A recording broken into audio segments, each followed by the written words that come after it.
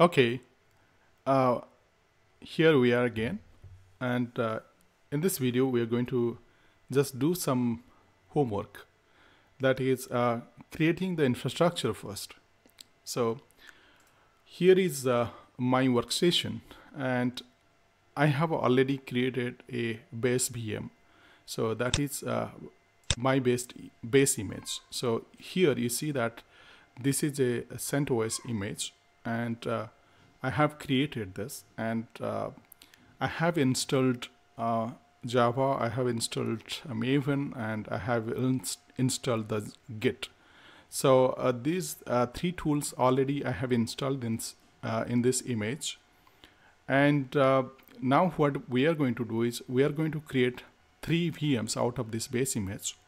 And let's go forward and create those. And for those who wants to know how this base image is created, maybe you can follow my previous videos of installing CentOS on using VMware Workstation, and on CentOS how to install Java, how to install Maven, and how to install Git.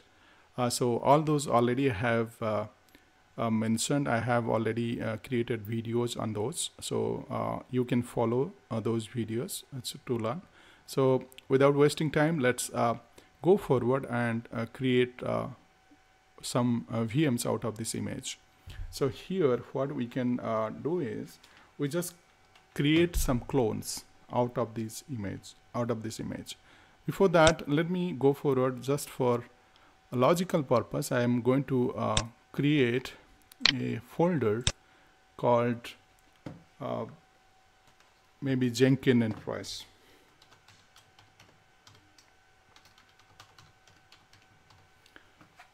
So this is I created a folder called Jenkins Enterprise. Now click here and right click on this image, go to manage and clone, go to next. Well, this folder I have created on my workstation, but I have not created any on my lab here. So what I'm going to do is I'm going to create a folder here called Jenkins Enterprise.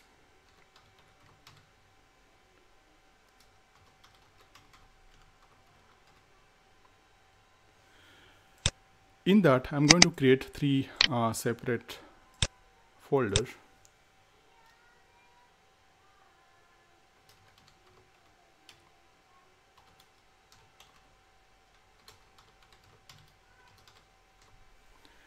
Cloud B Jenkins Enterprise,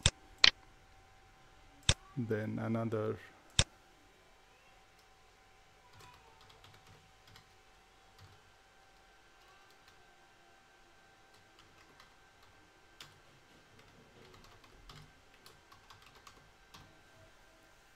Jenkins Enterprise and Jenkins Operation Center, and the another one is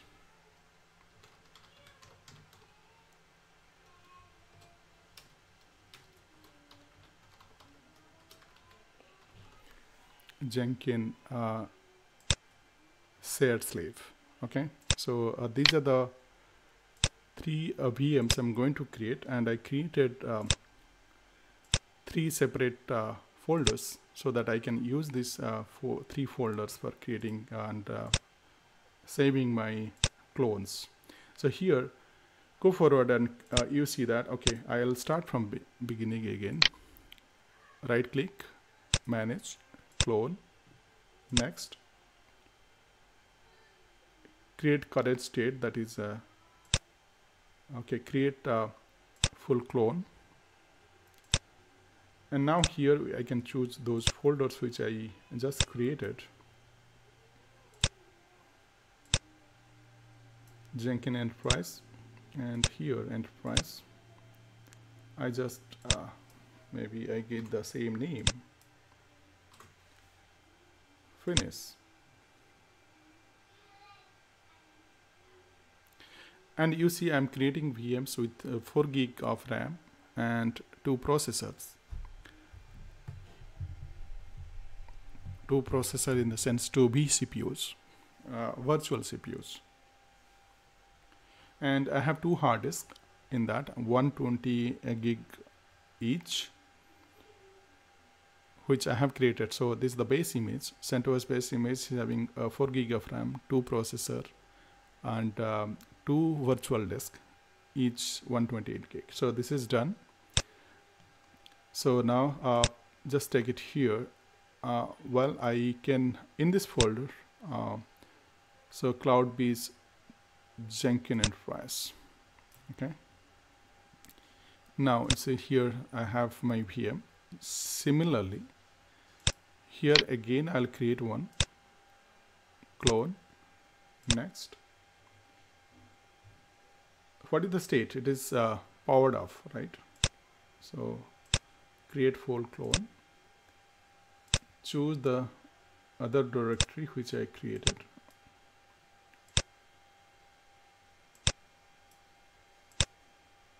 Operation Center now. So I'll just name the same here.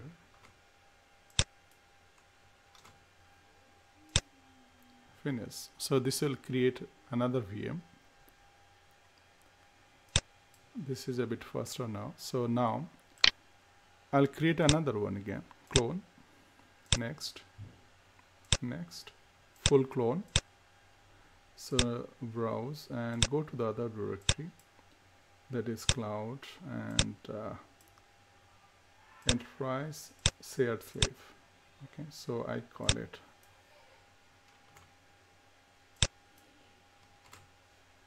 okay. So now I have my 3 VMs kind of ready. Just I'll take it here, Jenkins Operations Center here and the Jenkins. Okay. So here, now if you see that Jenkins Enterprise, I have Jenkins Shared Slave, Jenkins Operations Center, and my infrastructure is ready now. Only thing is now I have to, okay, here, first thing first, I have to change the IP address of each of these VMs. So go forward and just start the server. You can just start all those, every server you can just start.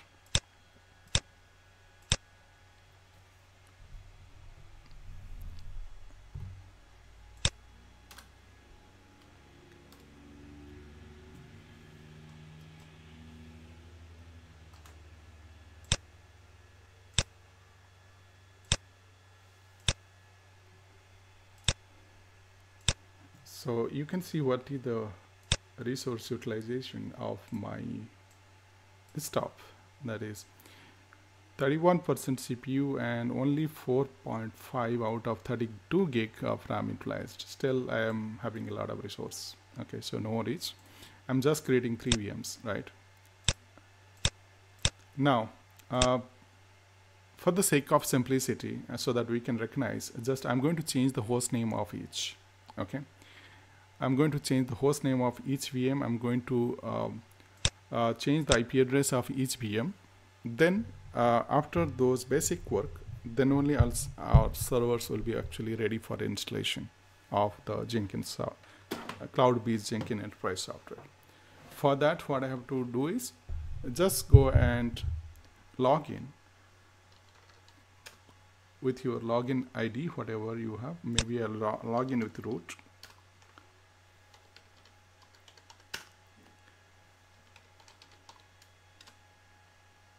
Okay, so here, first thing is I will change the IP address. So vi tc sysconfig network script ifcfg. Okay, this one. Just edit that. I have already have a static, so I have given 20 previously to my image. Now just I have to I'll just call it, let it be 41. I'll start from 41, 42 and 43. I'll give 3 IPs and just save it, right? and change the host name for our simplicity. So you can do that with this command hostnamectl. Set host name. So this is host name control, set host name, and we can give Jenkins enterprise server dot local domain. Okay, so here I am going to have change the host name Jenkins enterprise server dot local domain. Okay, well, that's all, and just reboot this machine, this VM. Okay, now same thing I'll do with this one. Root ABC1. So vi etc sysconfig network script ifcfg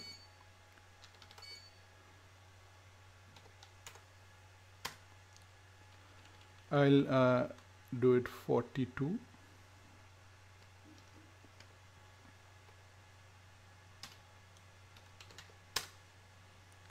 And I'll host name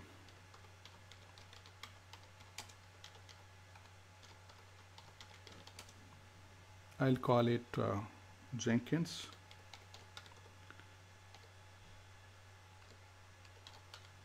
Operation Center, right? OP Center. So I'll call it OP Center dot local domain. Jenkins Op Center. Okay, Op Center local domain. Okay, now reboot this machine as well. Same thing I'll do. Root of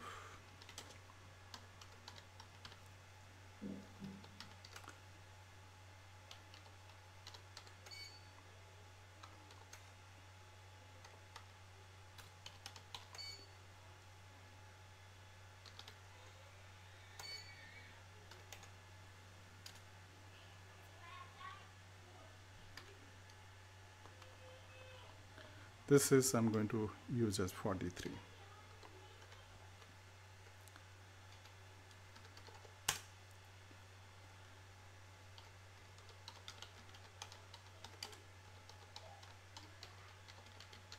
Set host name. This is Jenkins set slave dot I'll call it Jenkins shared slave local domain. Reboot. Okay, so now my other machines are already, now you see that host name is changed. This is host name changed. You can log in just to check IP address.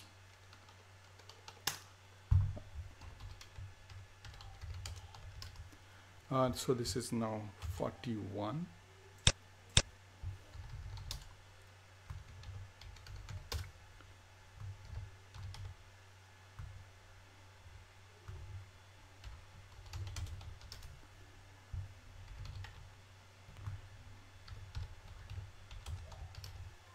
$42.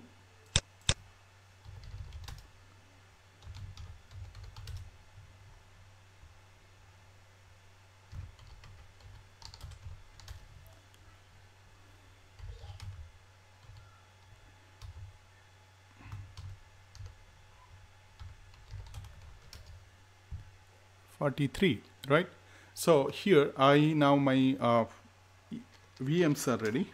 Now another thing I like people to do it, like how to access those not from here, so that it will be easy for I don't want to access those VMs from the console of workstation. What I like to access from maybe PuTTY. So what I'm going to do is I'll show you how easily you can set up PuTTY to access those VMs, and just with a click.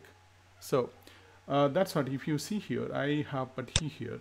That's what I have. If you see all those, I have created actually shortcuts for my different VMs. Same thing, just create a shortcut sent to, this is the original putty, by the way, exe file, and just create send to desktop, so that you create a new shortcut to that, and just edit this. Go to properties, and whatever I have as pnayak is, I have created already one user, so 192.168.0.41, and set password to abc123. I have given this as password. So with this, and click OK, and just change the name of this, rename to Jenkins Enterprise Server. Jenkins Enterprise Server. Now my shortcut is ready. Just if I double click, I'm logged in to my machine, right? So I found this is easier if you want to do work a lot and you want to access, but this is not a good idea for production environment, because you are you are putting your password there. But this is a dev environment, just a test environment. So here you can just give it pnayak, and the password is you are setting it with a clear text. So don't do that in a production environment where you don't want to show your password. Okay, don't do that. This is just for learning, so there's no problem. I can just access this. Similarly, I can create, okay, for other VMs as well. So just copy this and paste it, and again paste it, so that I'll just change it. Now rename this. I called Jenkins Ops Center, Jenkins Ops Center, and this is Jenkins Shared Slave. Shared Slave. You see my, and you have to change the properties of these as well. So 42, and this is the, you have to change the IP 43.